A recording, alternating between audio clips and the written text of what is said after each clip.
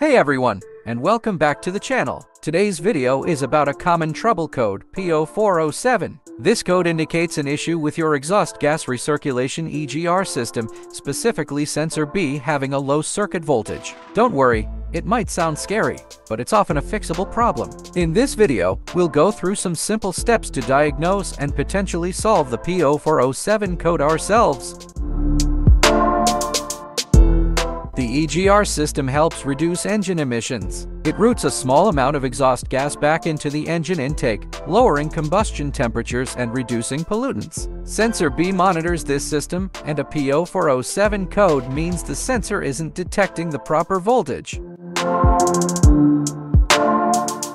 Illuminated check engine light, rough idling, decreased fuel efficiency, engine hesitation or knocking. Clogged EGR valve, carbon buildup is a common culprit. Faulty DPFE sensor. This sensor monitors pressure in the EGR system. Vacuum leaks. Leaky hoses can disrupt proper EGR function. Faulty EGR solenoid. This electronically controls the EGR valve. Stuck EGR valve. The valve can get stuck open or closed. Socket wrench set. Screwdrivers. Car manual refer to your specific vehicle for location of parts. EGR valve cleaner optional. Replacement parts depending on diagnosis.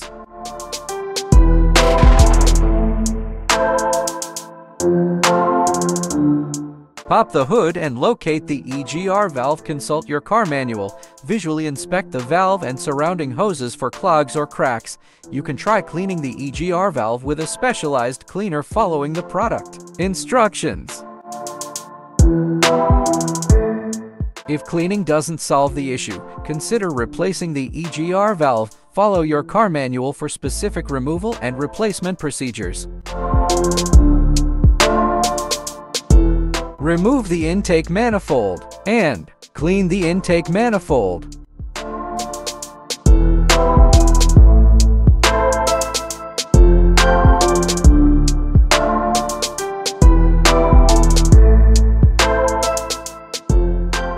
Always consult your car manual before starting any repairs. If you're not comfortable with any step, seek help from a mechanic.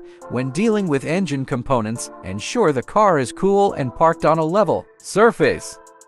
Fixing a P0407 code can be a DIY project. By following these steps and using safe practices, you can get your car running smoothly again. Remember, if things get complicated, don't hesitate to consult a professional.